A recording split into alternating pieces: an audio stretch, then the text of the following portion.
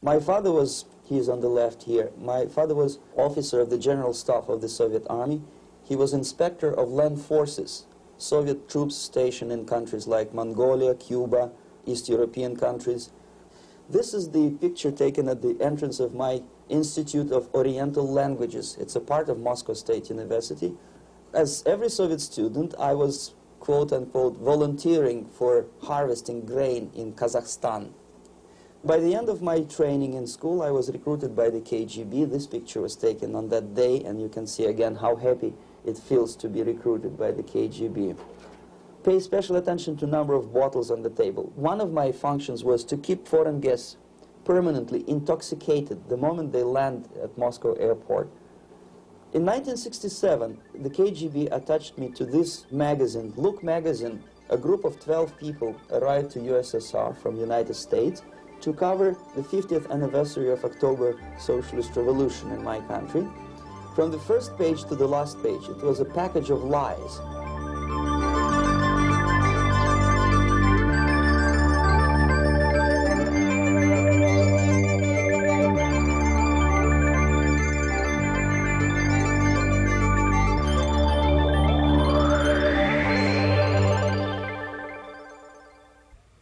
Our conversation is with Mr. Yuri Alexandrovich Bezmenov. Mr. Bezmenov was born in 1939 in a suburb of Moscow. He was the son of a high-ranking Soviet Army officer. He was educated in the elite schools inside the Soviet Union and became an expert in Indian culture and Indian languages. He had an outstanding career with Novosti, which was the, and still is, I should say, the press arm or the press agency of the Soviet Union. It turns out that this is also a front for the KGB. One of his interesting assignments was to brainwash foreign diplomats when they visited Moscow. And he'll tell us a little bit about how they did this and how they planted information which eventually wound up in the press of the free world. He escaped to the West in 1970 after becoming totally disgusted with the Soviet system, and he did this at great risk to his life. He certainly is one of the world's outstanding experts on the subject of Soviet propaganda and disinformation and active measures. Mr. Bezmenov, I'd like to begin by having you tell us a little bit about some of your childhood memories. Well, the most vivid memory of my childhood was Second World War, or to be more precise, the end of the Second World War, when all of a sudden United States, from a friendly nation, which helped us to defeat Nazism, turned overnight into a deadly enemy. And it was very shocking because all newspapers were trying to present an image of belligerent, aggressive American imperialism. Most of the things that we were taught is that United States is aggressive power, which is just about to invade our beautiful, free, socialist country, that American CIA is dropping Colorado beetles on our beautiful potato fields to eliminate our crops, and each schoolboy had a picture of Colorado bug on the back page of his notebook, and we were instructed to go into collective fields to search for those little Colorado bugs. Of course we couldn't find any, neither we could find many potatoes, and that was explained again by the encroachments of the decadent imperialist power. The anti-American paranoia, hysteria in the Soviet propaganda was to such of such a higher degree that many less skeptical people or less stubborn would really believe that United States is just about to invade our beautiful motherland, and some secretly hope that it will come true. That's interesting. Yes. Well, getting back to life inside the Soviet Union or inside communist countries in general, in this country, at the university level primarily, we read and hear that the Soviet system is different from ours, but not that different, and that there is a convergence developing between all of the systems of the world, and that really it doesn't make an awful lot of difference what system you live under, because you have corruption and dishonesty and tyranny and all that sort of thing. From your personal experience, what is the difference between life under communism and life in the United States? Well, life is obviously very much different for simple reason that the Soviet Union is a state capitalist economically. It's a state capitalism where an individual has absolutely no rights, no value, his life is nothing, it's just like an insect. He is disposable, whereby in the United States even the worst criminal is treated as a human being, he has a fair trial, and some of them capitalize on their crimes. They publish their memoirs in their prisons and get handsomely paid by your crazy publishers. The differences, of course, in the daily life are very various, depending on whom we are talking about. In my own private life, I never suffered from communism simply because I was brought up in a family of high-ranking military officer. Most of the doors were open for me. Most of my expenses were paid by the government, and I never had any troubles with the authorities or with the police. So, in other words, I would say I enjoyed, or I had good reasons to enjoy, all the advantages of so-called socialist system. Mm-hmm. My main motivations to defect had nothing to do with affluence. It was mainly moral indignation, moral protest, rebellion against the inhuman methods of the Soviet system. Well, specifically, what did you object to? I objected, first of all, against oppression of my own dissidents and intellectuals. And that was the most disgusting thing that I witnessed as a young man, young student, who was brought up at a very troublesome period in our history, from Stalin to Khrushchev, from total tyranny and oppression to some kind of liberalization.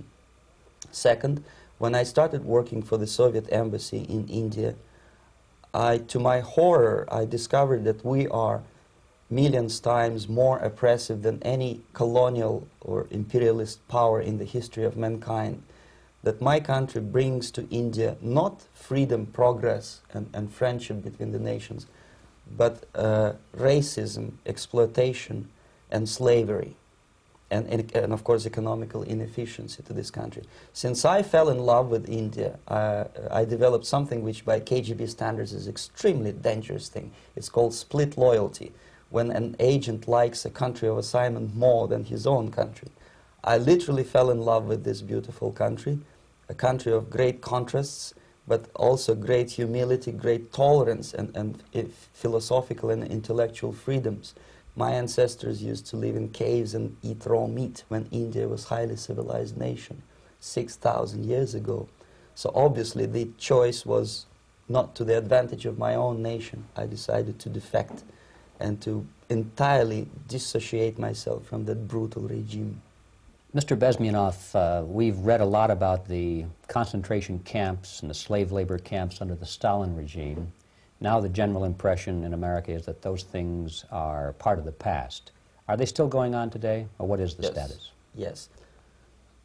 There is no qualitative change in the Soviet concentration camp system.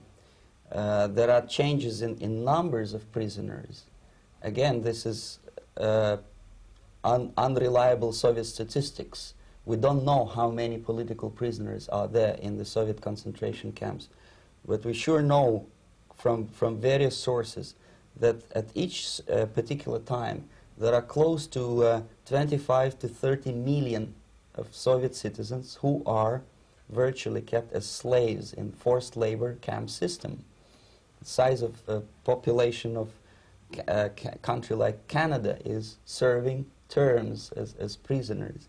Incredible. So I would say that those intellectuals who try to convince American public that concentration camp system is a thing of a past are either conscientiously misleading public opinion, or they are not very intellectual people.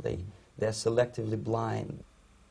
They lack intellectual honesty when they say that. Well, we've spoken about the intellectuals in this country and also the intellectuals in the Soviet Union. What about down at the broad mass level? Do the people in general, the working people, the workers in general in the Soviet Union, do they support the system? Do they tolerate it? What is their attitude? Well, average Soviet citizen, if there is such an animal, of course, does not like the system because it hurts, it kills. he may not understand the reasons. He may not have enough information or educational background to understand. But I doubt very much there are many people who are conscientiously supporting the Soviet system. There are not such people in USSR. Even those who have all the reasons to enjoy socialism, people like myself, who were a member of journalistic elite, they also hate the system for different reasons, though. Not because they lack material affluence, but because they are unfree to think, they're in constant fear, duplicity, split personality. And this is the greatest tragedy for my nation. Well, what do you think are the chances of the people actually overcoming their system or replacing it? There is a great possibility that system will sooner or later be destroyed from within. There is a self-destructive mechanism built into any socialist or communist or fascist system, because there is lack of feedback, because the system does not rely upon loyalty of population. But until this Soviet junta is being supported by the Western so-called imperialists, that is, multinational companies, establishments, governments, and let's face it, intellectuals, so-called academia in the United States is famous for supporting the Soviet system. As long as the Soviet junta will keep on receiving credits, money, technology, grain deals, and political recognition from all these traitors of democracy or freedom, there is no hope, there is not much hope for changes in my country, and the system will not collapse by itself simply because it's being nourished by so-called American imperialism. This is the greatest paradox in history of mankind, when capitalist world supports and actively nourishes its own destroyer, destructor. I think you're trying to tell us something. Oh, in yes. This country. I'm trying to tell you that it has to be stopped unless you want to end up in Gulag system and enjoy all the advantages of socialist equality. Working for free, catching fleas on your body, sleeping on the planks of plywood in Alaska this time, I guess. That's where Americans will belong, unless they will wake up, of course, and force their government to stop aiding Soviet fascism. Well, you told us a moment ago why you left the system. I'd like to hear the details of how you did it. It must have been a very dangerous thing. It was not so dangerous, it was crazy. First of all, because defecting in India is virtually impossible, thanks to very strong pressure from the Soviet government. Excuse me, you were in India on assignment at that time. Yes, I was working for the Soviet embassy in New Delhi as a press officer. And defecting for a Soviet diplomat is next to impossible. It's a suicide, as I said, because a great friend Indira Gandhi pushed a law through parliament which says, and I quote, "No defector from any country has a right of political asylum in any embassy on the territory of Indian Republic," which is a masterpiece of hypocrisy. No other defector but the Soviet one needs a political asylum. So knowing that perfectly well, I planned a craziest possible way to defect. I studied counterculture in India. There were thousands of young American boys and girls with no shoes, long hair, smoking hash and marijuana, studying sometimes Indian philosophy, sometimes simply pretending that they study. And they greatly annoyed Indian police, and they were laughing stock of Indians because obviously they were good-for-nothing students. I studied carefully where they congregate, what routes they travel, what language they speak, what do they smoke. And one day I simply joined a group of hippies to avoid detection of Indian police. I was dressed as a typical hippie with blue jeans, long camise shirts, with all kind of nice decorations like beads, long hairs.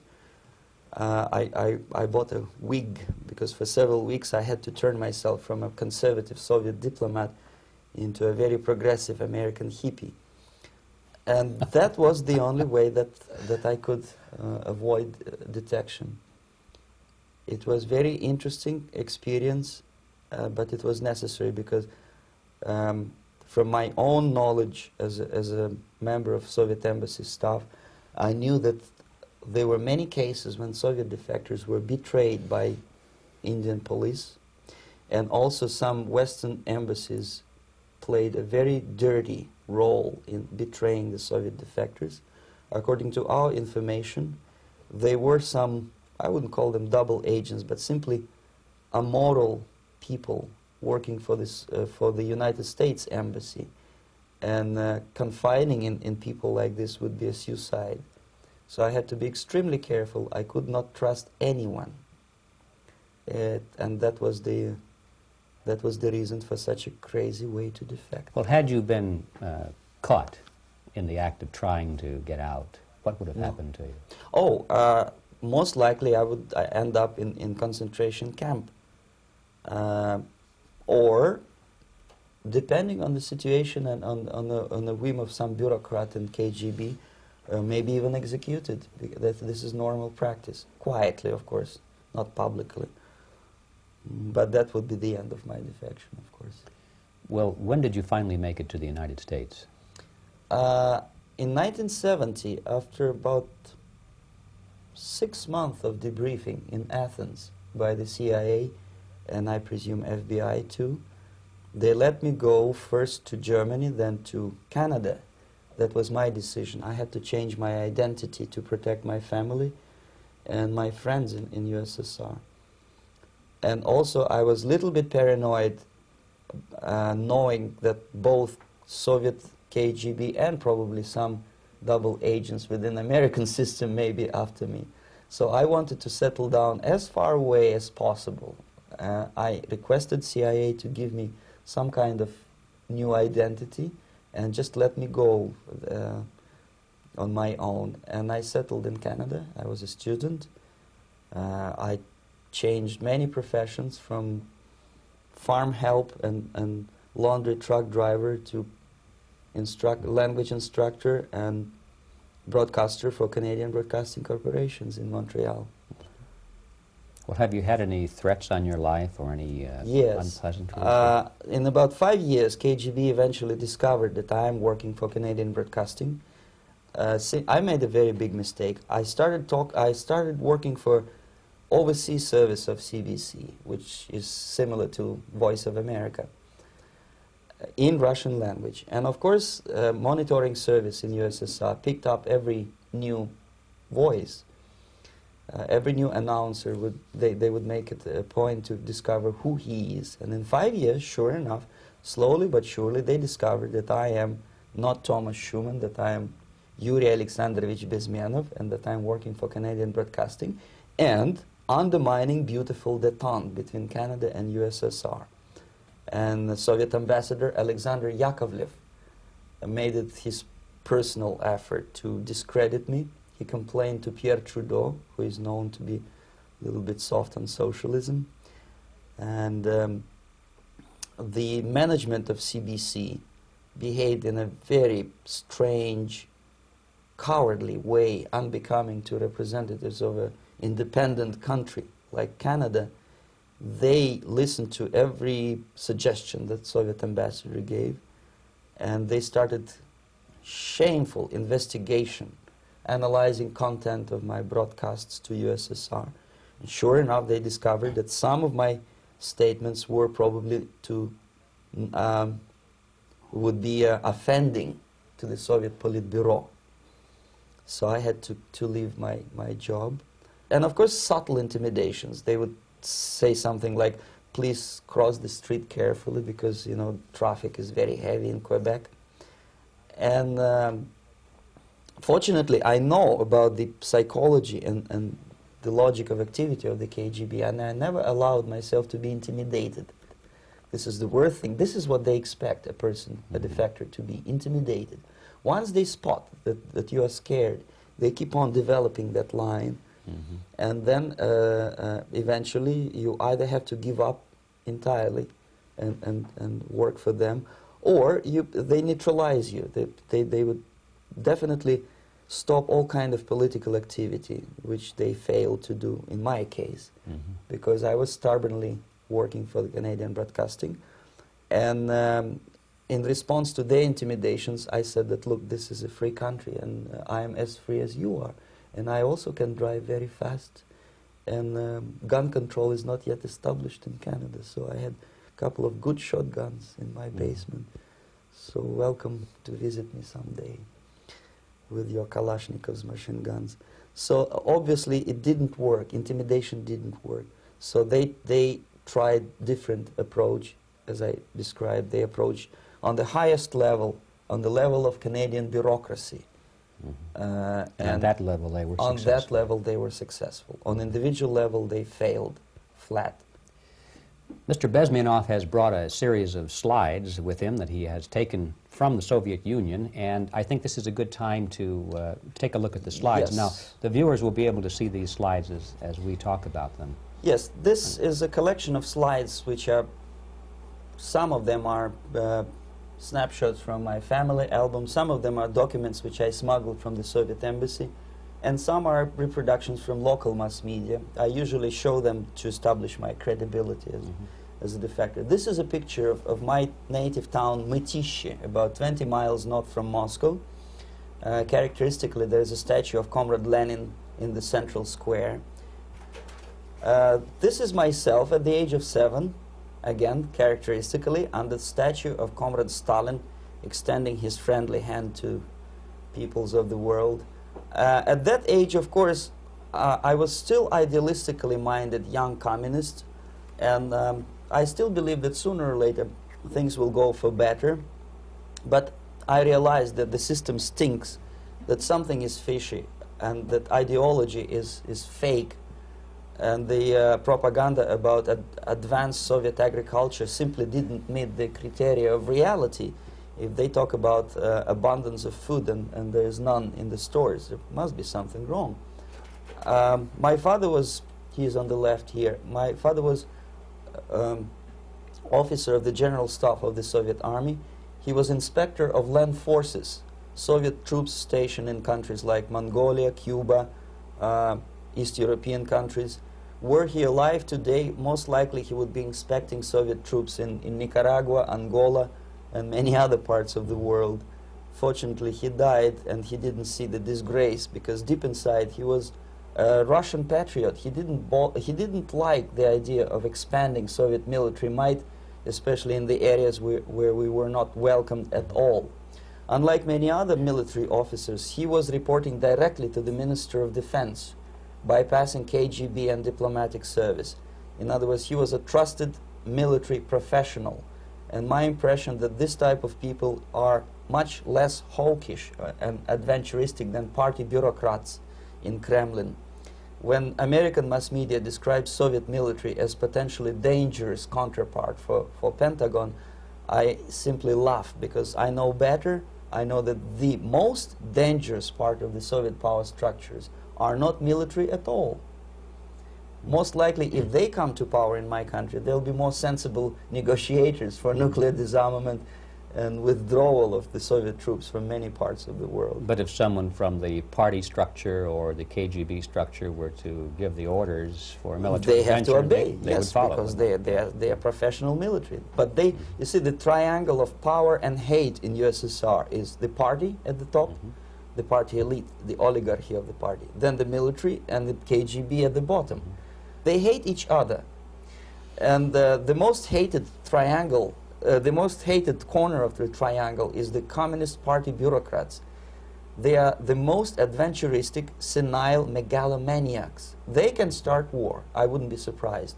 Not the military. They know what war is. Yes. At least my father did.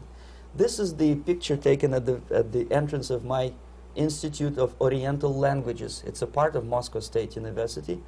I graduated in 1963, And Now, excuse me, which one were you on? I am on the right. You're on the right. And on the left is my my schoolmate Vadim Smirnov, who later was a apparatchik in the Central Committee of the Soviet Union Communist Party. What is an apparatchik? It's a functionary, something like civil service in British Empire.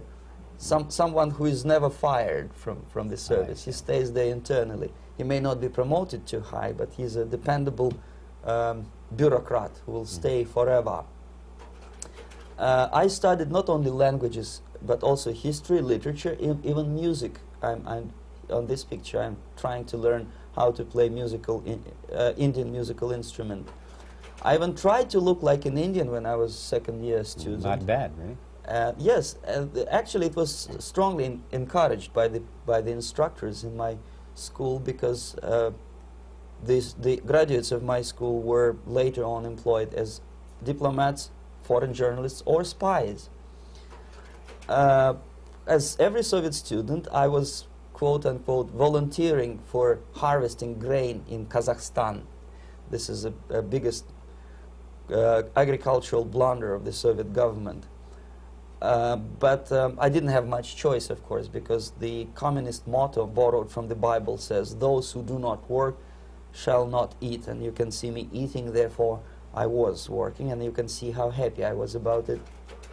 I went through a very extensive physical and military training, including the military games in areas, suburban areas of Moscow. And here, for example, we are on a tour in Arkhangelsk area. And by the end of my training in school, I was recruited by the KGB. This picture was taken on that day, and you can see again how happy it feels to be recruited by the KGB. Our conversation with Yuri Alexandrovich Bezmenov, who is a defector from the Soviet Union, a former propaganda agent for Novosti and the KGB, will continue after this message.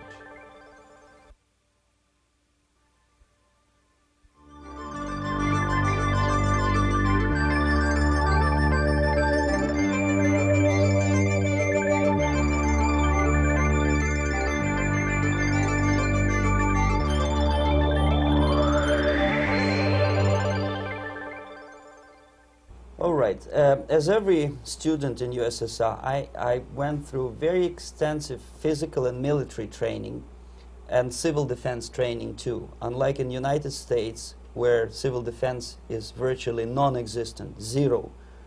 In USSR, every student, whatever his major subject, has to go through very extensive 4-year military and civil defense training. You can see me here with a group of students during one of the war games near Moscow.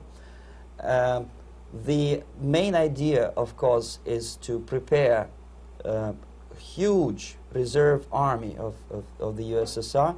Each student has to graduate as a junior lieutenant. In my case, it was administrative and military intelligence service. My first assignment was to India as a translator with the Soviet Economical Aid Group, building refinery complexes in Bihar state and Gujarat state. At that time, I was still naively, idealistically believing that what I was doing contributes to the understanding and cooperation between the nations. It took me quite a number of years to realize that what we were bringing to India was a new type of colonialism, 1,000 times more oppressive and exploitative than any colonialism or imperialism in history of mankind. But at that time, I was still hoping that, well, maybe it's not that bad, could be worse, and things may go for better. And I even tried to implement the beautiful Marxist motto, proletarians of all the countries unite.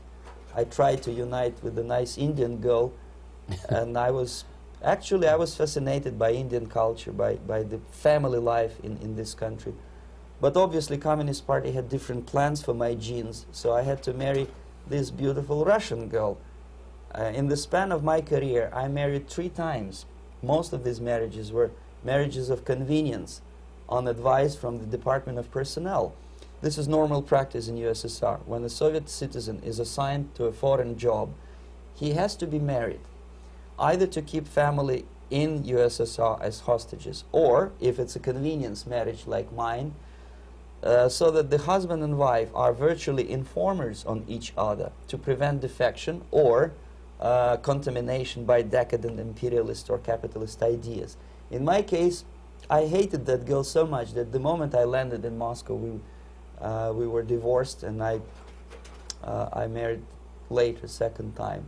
By the end of my first assignment in India, I was promoted to the position of public relation officer. You can see me here translating a speech by a Soviet boss.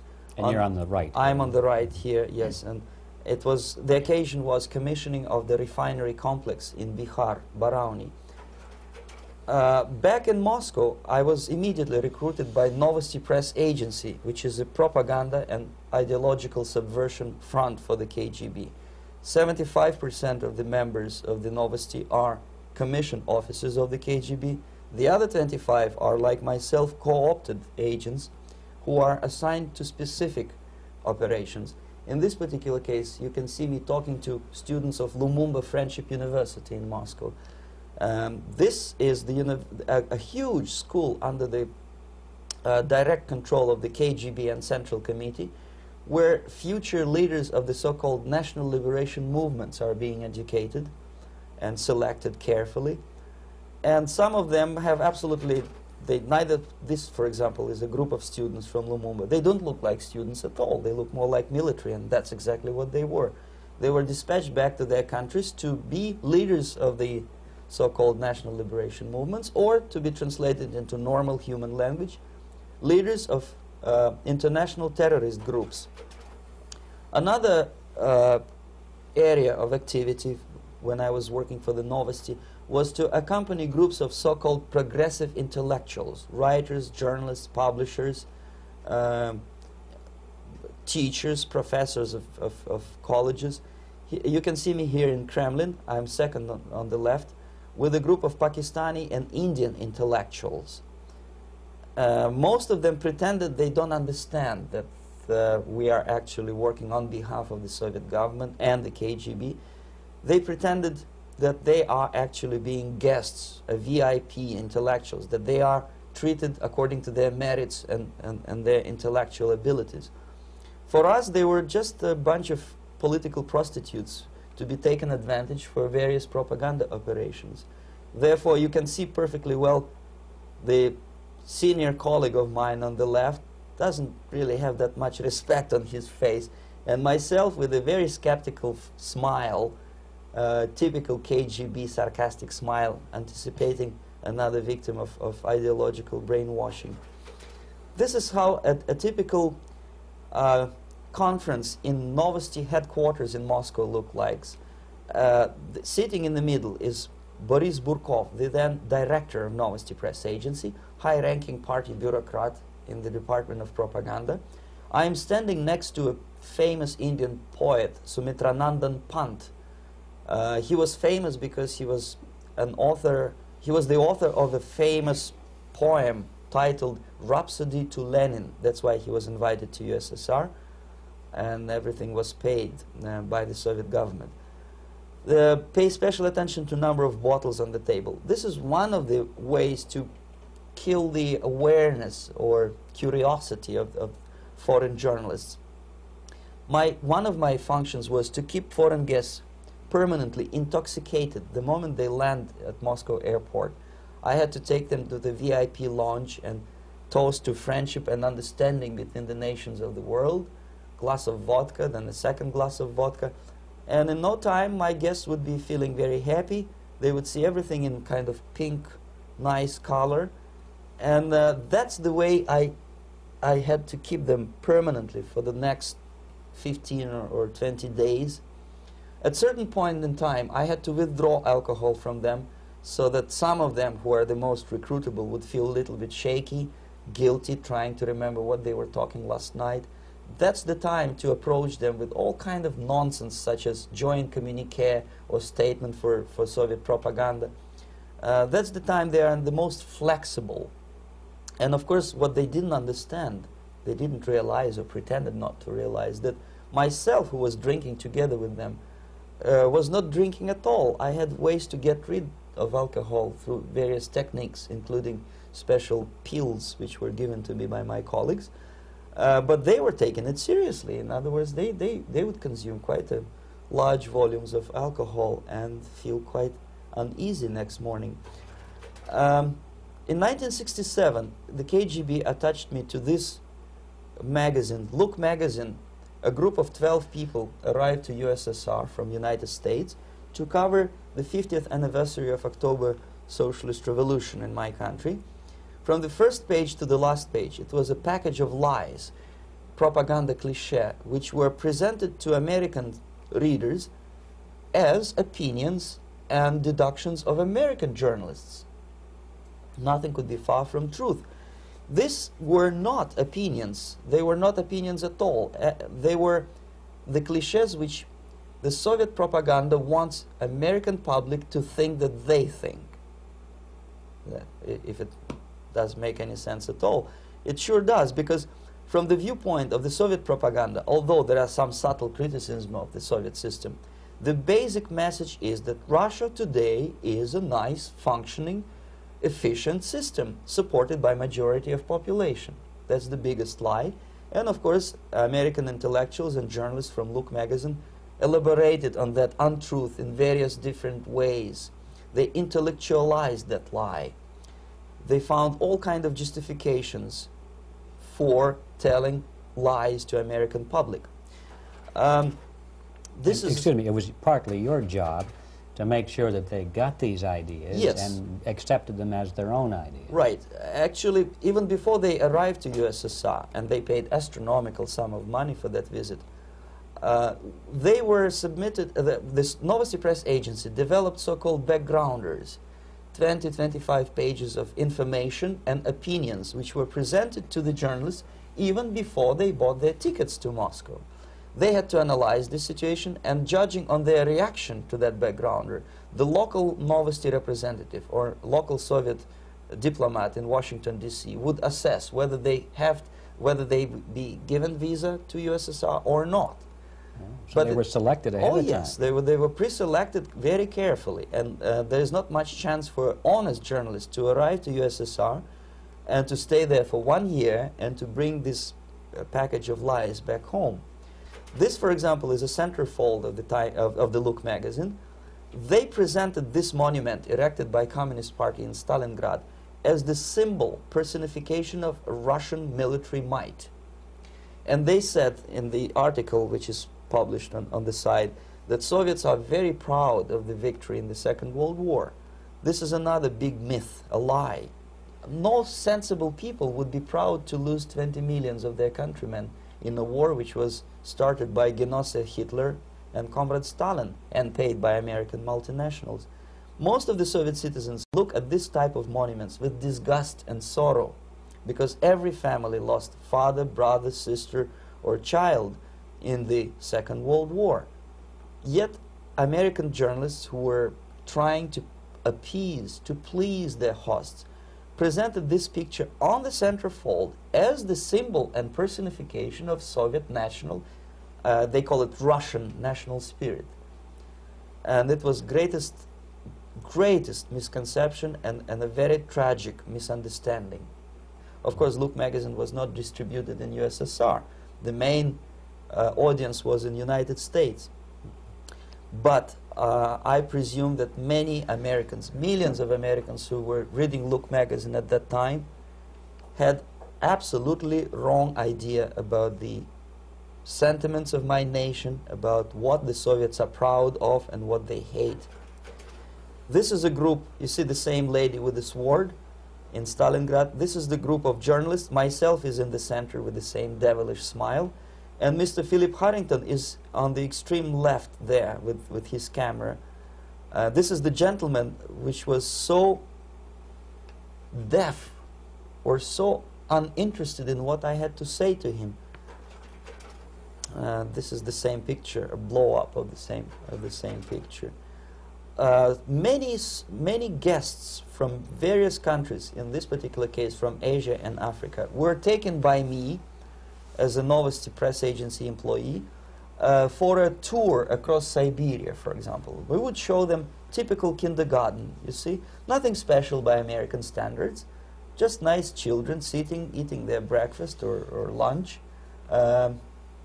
What they could not understand, or they pretended not to understand, that this is an exemplary kindergarten. This is not the kindergarten for average person or average family in USSR. And we maintain that illusion in their minds. You can see myself under the red spot in the middle there, with the same business-like expression. I'm doing my job. That's what I'm assigned to do, and that's what I was paid to do. But deep inside, I still hope that at least some of these useful idiots would understand that what they are looking at has nothing to do with the level of affluence in my nation. This is a better picture which reflects the true spirit of the Soviet childhood. This picture was printed in a Canadian government publication by mistake.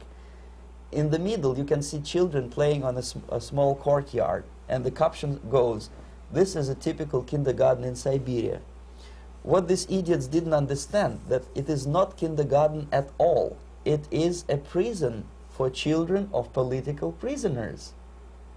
But there was not a single mentioning that what they were visiting actually was an area of concentration camps.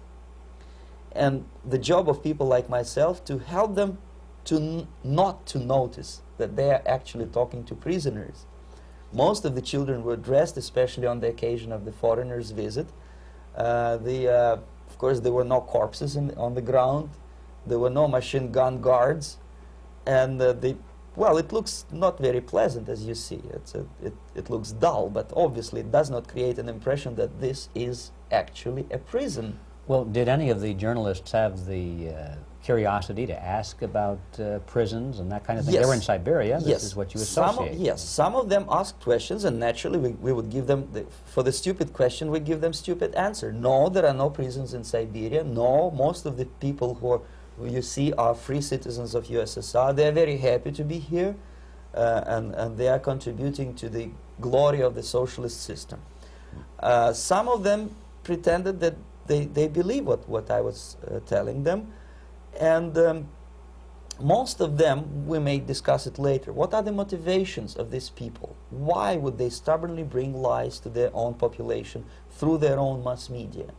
I have various answers to this. There is not a single explanation. It's a complex of explanations. It's fear, pure biological fear. They understand that they are on the territory of an enemy state, a police state. And just to save their rotten skins and their miserable jobs, their affluence back home, they would prefer to tell a lie than to ask truthful questions and report truthful information. Second, most of these schmucks were afraid to lose their jobs, because obviously if you tell truth about my country, you will not last long as a correspondent of New York Times or Los Angeles Times. They will fire you. What kind of correspondent are you? You obviously cannot find common language with Russians if they kick you out in 24 hours. So just by trying to be conformist to their own editorial bosses, they tried not to offend the sentiments of the Soviet administrators and people like myself. Deep inside, I hope they would insult my or offend my sentiments. Obviously, they preferred not to. Another reason, I refuse to believe it, but obviously, there is another reason. Obviously, it's a greed. These people earn a lot of money. When they come back to USA, they claim that they are experts on my country. They write books which sells in million copies, titled like Russians, The Truth About Russia. Most of it is lie about Russia. Yet they claim to be Sovietologists. They play back myth about my country, the propaganda cliches. Yet they stubbornly resist the word of truth. If a person like Solzhenitsyn is either defecting or kicked out of USSR, they try all their best to discredit him and to discourage him. I don't have much chance to appear on national network with a true story about my country. But a useful idiot like Hendrik Smith or Robert Kaiser, they are big heroes. They come back from USSR. They say, oh, we were talking to dissidents in Russia. Big deal. Soviet dissidents are chasing American correspondents in the streets, and they are cowardly escaping from these contacts. For some strange reason, if you want to know more about Spain, you refer to Spanish writers. If you want to learn more about French, you read French writers. Even about Antarctica, I bet you would read Penguins. Only about the Soviet Union, for some strange reason, you read Hendricks and Schmendricks and all kind of Kissingers, because they claim that they know more about my country. They know nothing, or next to nothing, or they pretend that they know more than they actually do. I would say they are dishonest people who lack integrity and common sense and intellectual honesty. They bring back all kind of stories like that. A kindergarten in Siberia. Omitting the most important fact, it's a prison for children of political prisoners. Another greatest example of monumental idiocy of American politicians.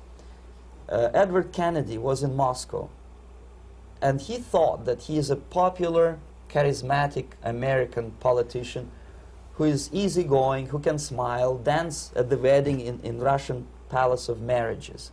What he did not understand, or maybe he pretended not to understand, that actually he was being taken for a ride. This is a staged wedding especially to impress foreign media or useful idiots like Ed Kennedy. Most of the guests there, they had security clearance and they were instructed what to say to foreigners.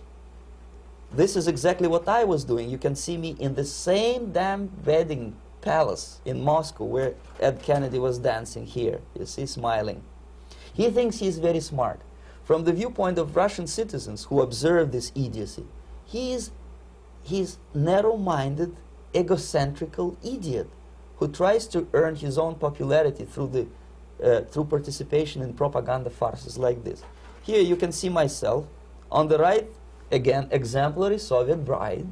On the left, 3 journalists from various countries, Asia, Africa, and Latin America. Obviously, they enjoying the situation. They will go back home and write the reports. We were present on a regular Soviet wedding. They were not present on a regular Soviet wedding. They were present, they were parts of a farce, of a circus performance. Another thing which I had to, sometimes risking my life to explain to foreigners. Time magazine, for example, is very critical of South African racist regime. The whole article was dedicated to the shameful internal passport system where blacks are not allowing to live with whites. For some strange reason, for the last 14 years since my defection, nobody wanted to pay attention to my passport. This is my passport. It also shows my nationality, and it has a police rubber stamp, which is called propiska in Russian language, which assigns me to a certain area of residence. I cannot leave that area, same way as this black man cannot leave the area in South Africa. Yet we call South African government racist regime. Not a single Jane Schmonda or Fonda is brave enough, courageous enough to come to media and say, look, this is what happens in USSR. I send a copy of my passport to many American liberals and civil rights defenders and all the other useful idiots. They never bothered to answer me back. This shows what kind of integrity, what kind of honesty these people are. They are a bunch of hypocrites because they don't want to recognize a good example of racism in my country. This is the first stage of befriending a professor. You can see myself on the left with the same James Bond smile. On the right is my KGB supervisor, Comrade Leonid Mitrokhin, and in the middle a professor of political science in Delhi University.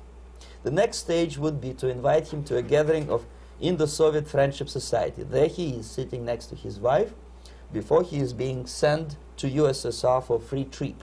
Everything is paid by the Soviet government.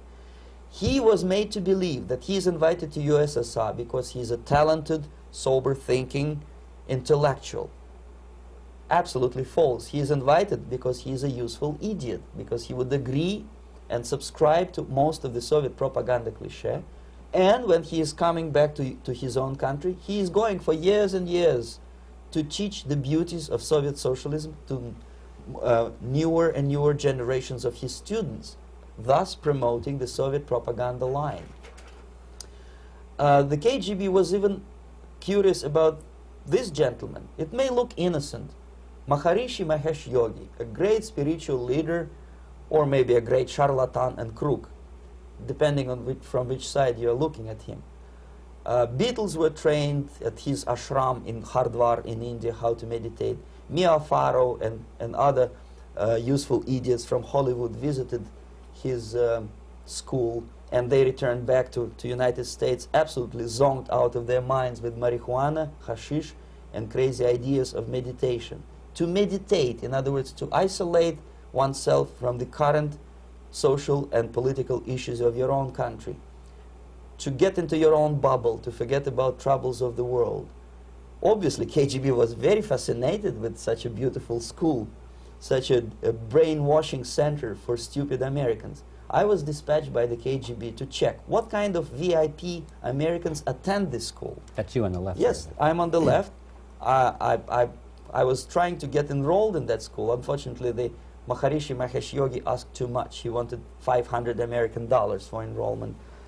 But my function was not actually to get enrolled in the school. My function was to discover what kind of people from United States attend this school.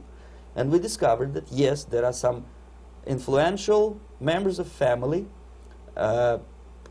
public opinion makers of United States, who come back with the crazy stories about Indian philosophy. Indians themselves look upon them as idiots, useful idiots.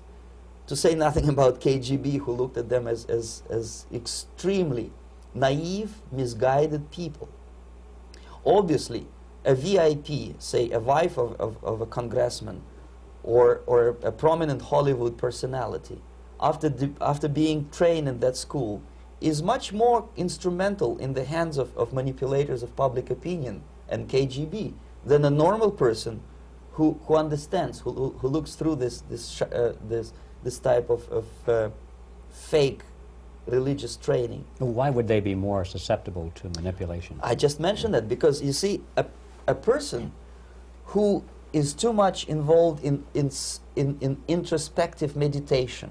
You see, if you carefully look what Maharishi Mahesh Yogi is teaching to Americans, is that most of the problems, most of the burning issues of today can be solved simply by meditating.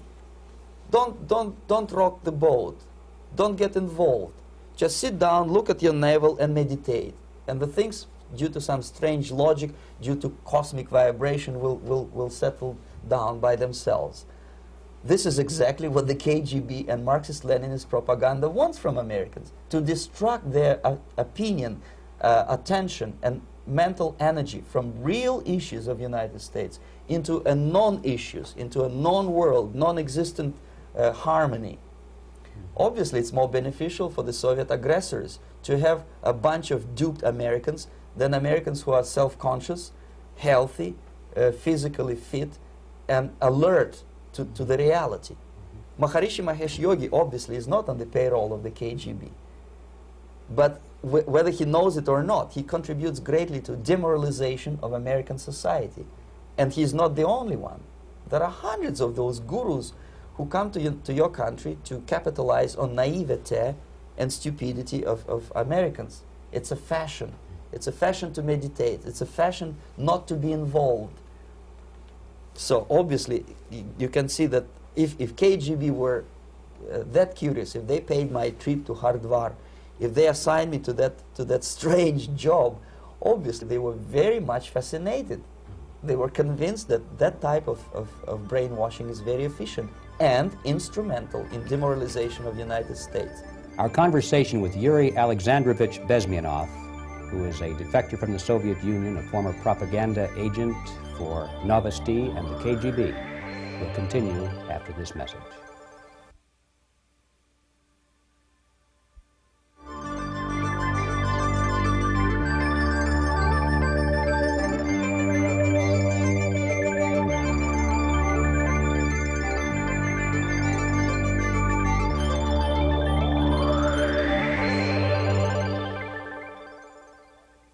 This picture shows the part of the building of USSR embassy, and my supervisors. On the left is Comrade Mehdi, an Indian communist, and on the right, Comrade Mitrokhin, my supervisors in the secret department of research and counter-propaganda.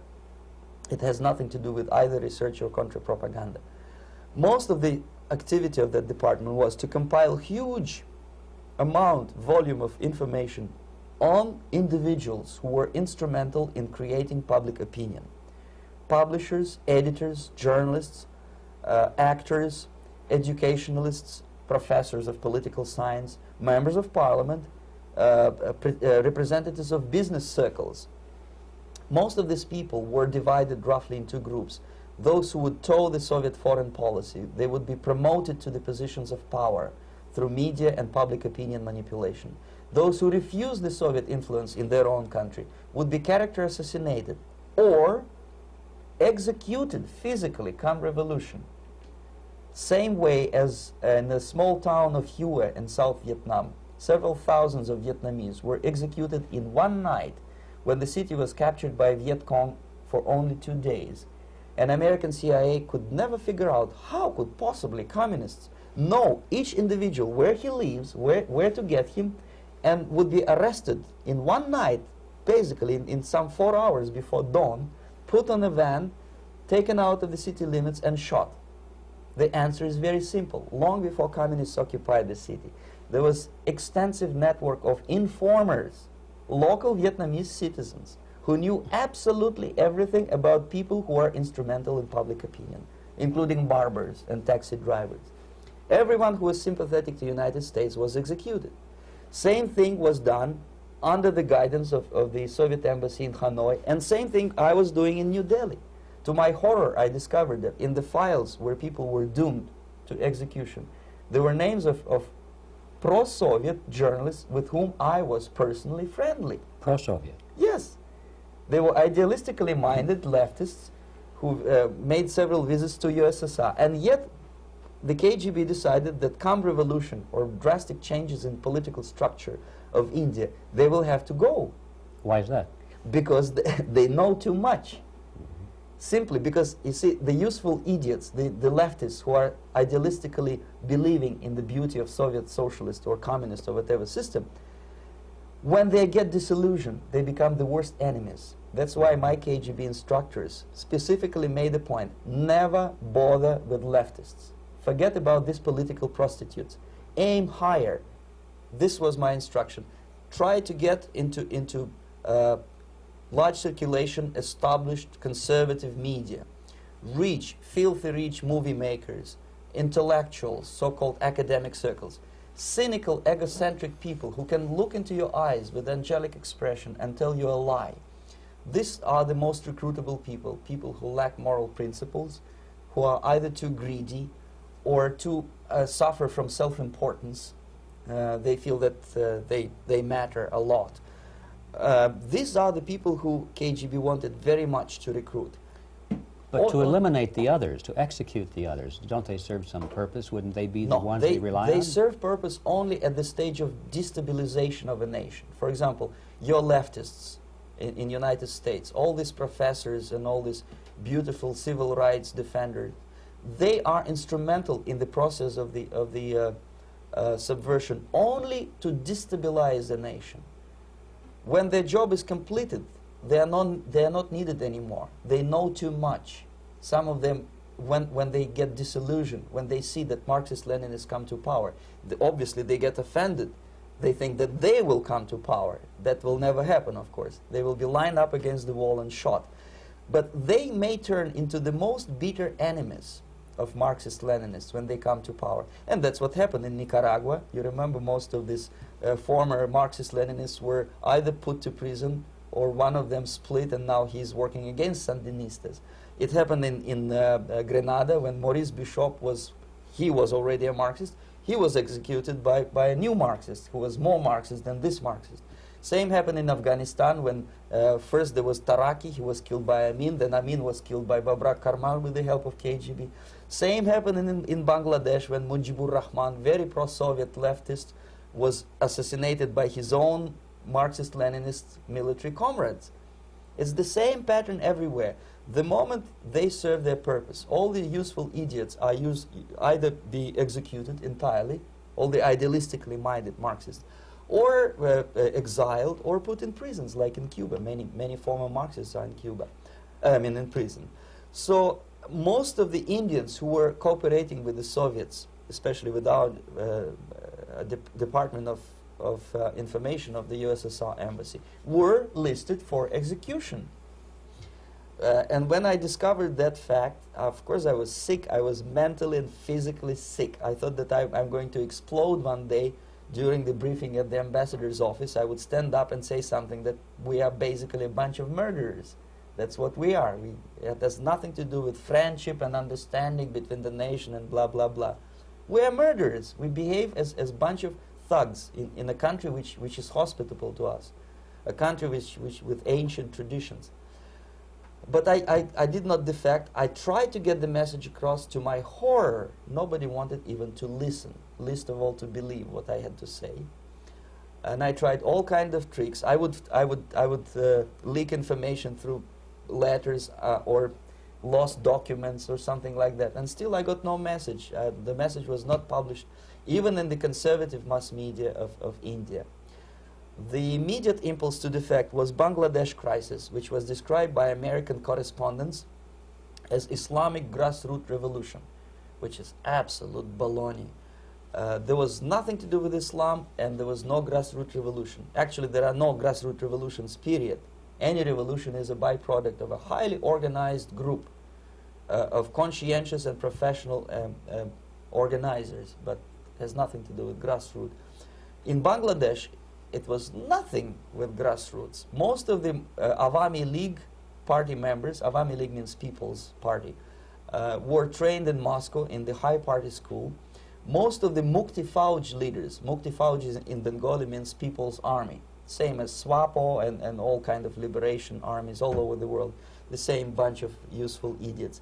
They were trained at Lumumba University and various centers of the KGB in Simferopol, in Crimea, and in Tashkent.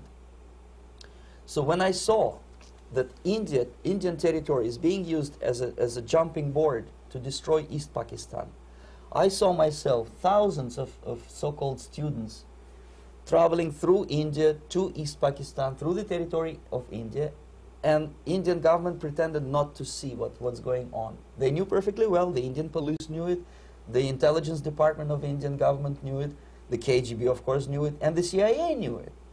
That was most infuriating, because when I defected and I explained to the CIA debriefers they should watch out because East Pakistan is going to erupt any moment, they said I was reading too many James Bond novels. Anyway, so East Pakistan was doomed. One of my colleagues in the Soviet consulate in Calcutta, when he was dead drunk, he ventured into the basement to relieve himself, and he found big boxes which said printed matter to Dhaka University. Dhaka is the capital of East Pakistan. And since he was drunk and curious, he opened one of the boxes and he discovered not printed matter. He discovered Kalashnikov guns and ammunition in there. Anyway, it's a long story. When I saw the preparations for the invasion into East Pakistan, obviously I wanted to defect immediately.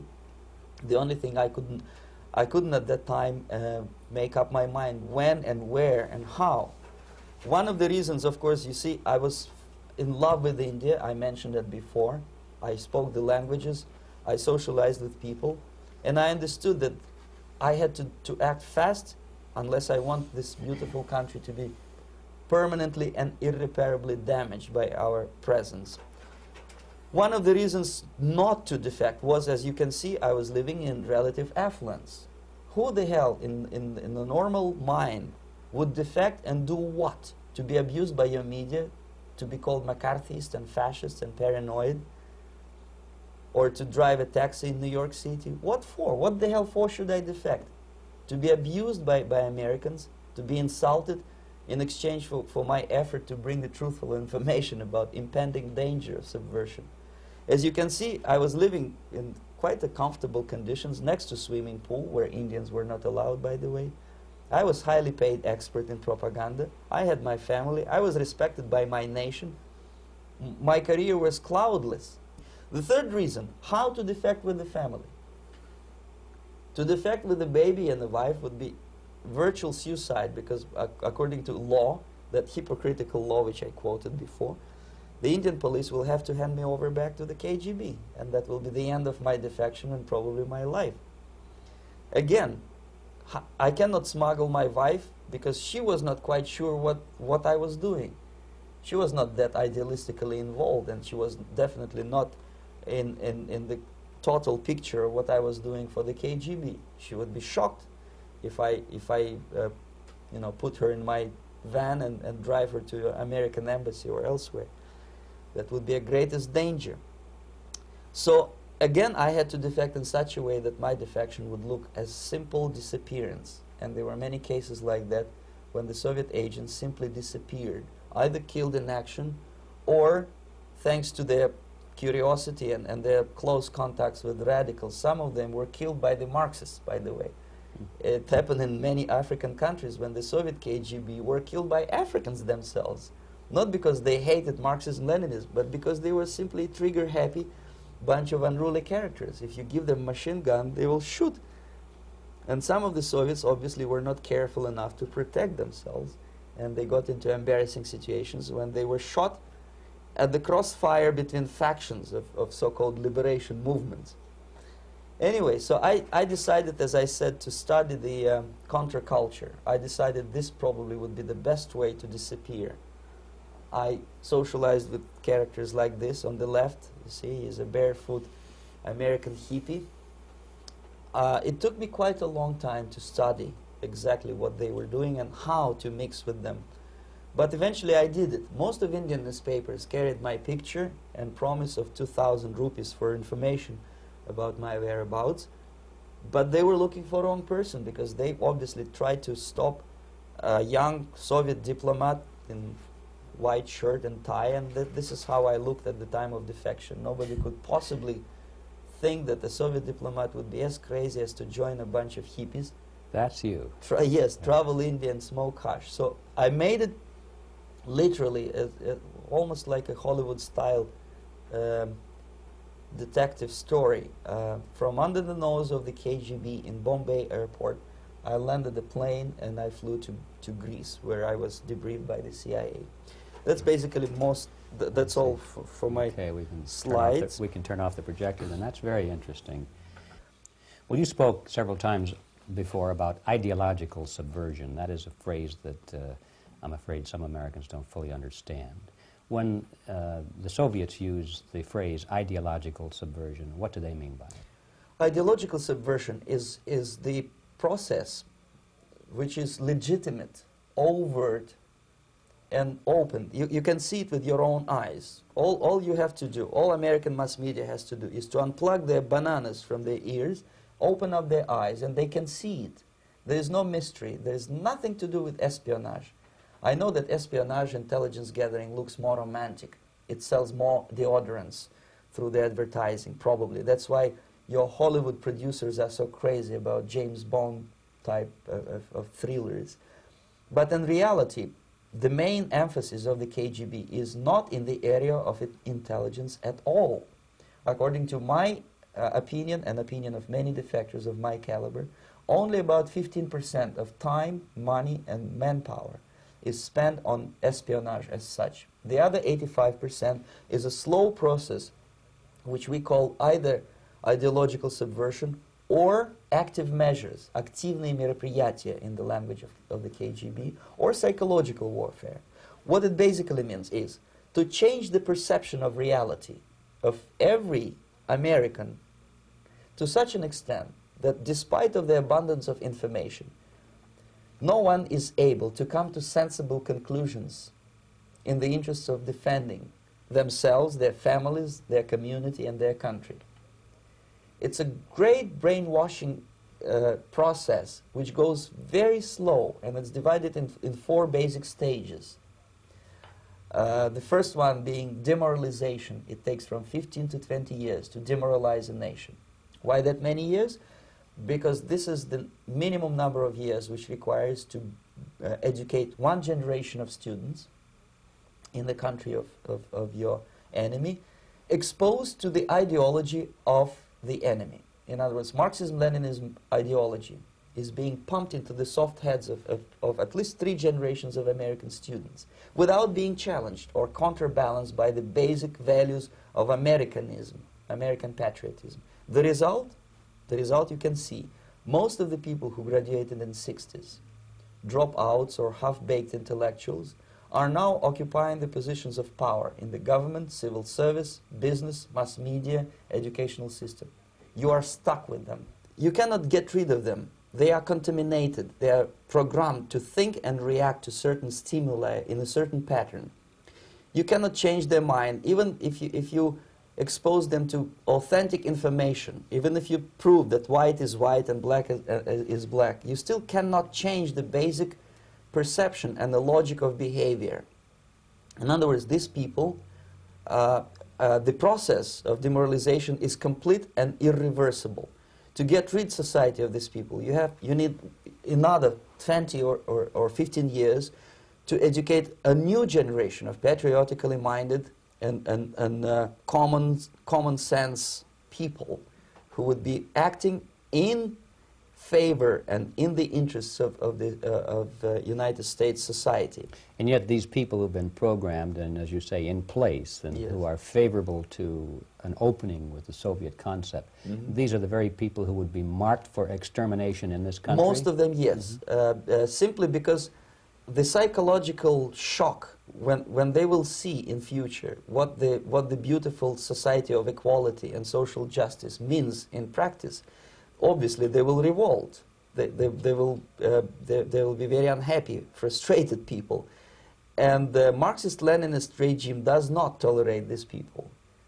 Obviously they will join the links of dissenters, dissidents. Unlike in present United States, there will be no place for dissent in future Marxist-Leninist America. Here you can get popular like Daniel Ellsberg and filthy rich like Jane Fonda for being dissident, for criticizing your Pentagon. In future, these people will be simply squashed like cockroaches. Nobody is going to pay them nothing for their beautiful, noble ideas of equality. This they don't understand, and it will be greatest shock for them, of course. The demoralization process in the United States is basically completed already. For the last 25 years. Actually, it's overfulfilled because demoralization now reaches such areas where previously not even Comrade Andropov and all his experts would even dream of such a tremendous success. Most of it is done by Americans to Americans, thanks to lack of moral standards. As I mentioned before, exposure to true information does not matter anymore. A person who was demoralized is unable to assess true information. The facts tell nothing to him. Even if I shower him with information, with authentic proof, with documents, with pictures, even if I take him by force to the Soviet Union and show him concentration camp, he will refuse to believe it until he is going to receive a kick in his fat bottom. When a military boot crashes his balls, then he will understand, but not before that. That's the tragic of the situation of demoralization. So basically America is stuck with demoralization, and unless, even if you start right now, here, this minute, you start educating new generation of Americans, it will still take you 15 to 20 years to turn the tide of ideological perception of reality back to normalcy and patriotism. The next stage is destabilization. This time, subverter does not care about your ideas and the patterns of your consumption. Whether you eat junk food and get fat and flabby, doesn't matter anymore. This time, and it takes only from 2 to 5 years to destabilize a nation, what matters is essentials: economy, foreign relations, defense systems. And you can see it quite clearly that in some areas, in such sensitive areas as defense and economy, the influence of Marxist-Leninist ideas in the United States is absolutely fantastic. I could never believe it 14 years ago when I landed in this part of the world that the process will go that fast. The next stage, of course, is crisis. It may take only up to 6 weeks to bring a country to the verge of crisis. You can see it in Central America now. And after crisis, with a violent change of power, structure, and economy, you have so-called the period of normalization. It may last indefinitely. Normalization is a cynical expression borrowed from Soviet propaganda. When the Soviet tanks moved into Czechoslovakia in '68, Comrade Brezhnev said, "Now the situation in brotherly Czechoslovakia is normalized." This is what will happen in the United States if you allow all these schmucks to bring the country to crisis, to promise people all kind of goodies and the paradise on earth, to destabilize your economy, to eliminate the principle of free market competition, and to put a big brother government in Washington, D.C., with benevolent dictators like Walter Mondale, who will promise lots of things, never mind whether the promises are fulfillable or not. He will go to Moscow to kiss the bottoms of new generation of Soviet assassins, never mind. He will create false illusions that the situation is under control. Situation is not under control. Situation is disgustingly out of control. Most of the American politicians, media, and educational system trains another generation of people who think they are living at a peacetime. False. United States is in the state of war, undeclared total war against the basic principles and the foundations of this system. And the initiator of this war is not Comrade Andropov, of course. It's the system. However ridiculous it may sound, the world communist system or the world communist conspiracy, whether I scare some people or not, I don't give a hoot. If you are not scared by now, nothing can scare you. But you don't have to be paranoid about it. What actually happens now, that unlike myself, you have literally several years to live on unless the United States wake up. The time bomb is ticking. With every second, the disaster is coming closer and closer. Unlike myself, you will have nowhere to defect to, unless you want to live in Antarctica with penguins. This is it. This is the last country of freedom and possibility. Okay, so what do we do? What is your recommendation to the American people? Well, the immediate thing that comes to my mind is, of course, there must be a very strong national effort to educate people in the spirit of real patriotism, number one. Number two, to explain them the real danger of socialist, communist, whatever, welfare state, big brother government. If people will fail to grasp the impending danger of that development, nothing ever can help United States. You may kiss goodbye to your freedom, including freedoms to homosexuals, to prison inmate. All this freedom will vanish, evaporate in 5 seconds, including your precious lives. The second thing, the moment at least part of United States population is convinced that the danger is real, they have to force their government. And I'm not talking about sending letters, signing petitions, and all this beautiful, noble activity. I'm talking about forcing United States government to stop aiding communism. Because there is no other problem more burning and urgent than to stop the Soviet military-industrial complex from destroying whatever is left of the free world. And it is very easy to do. No credits, no technology, no money, no political or diplomatic recognition, and of course no such idiocy as grain deals to USSR. The Soviet people, 270 millions of Soviets, will be eternally thankful to you if you stop aiding a bunch of murderers who sit now in Kremlin and whom President Reagan respectfully calls government. They do not govern anything, least of all such complexity as the Soviet economy. So basic, two very simple, maybe too simplistic answers or solutions, but nevertheless they are the only solutions. Educate yourself, understand what's going on around you. You are not living at the time of peace. You are in a state of war, and you have precious little time to save yourself. You don't have much time, especially if you are talking about young generation. There's not much time left for convulsions and sexual masturbation to the beautiful disco music. Very soon it will go, just overnight. If we are talking about capitalists or wealthy businessmen, I think they are selling the rope on which they will hang very soon. If they don't stop, if they cannot curb their unsettled desire for profit, and if they keep on trading with the monster of the Soviet communism, they are going to hang very soon. And they will pray to be killed, but unfortunately they will be sent to Alaska probably to manage industry of slaves. It's simplistic. I know it sounds unpleasant. I know Americans don't like to listen to things which are unpleasant. But I have defected not to tell you the stories about such idiocy as microfilm, James Bond type espionage. This is garbage. You don't need any espionage anymore.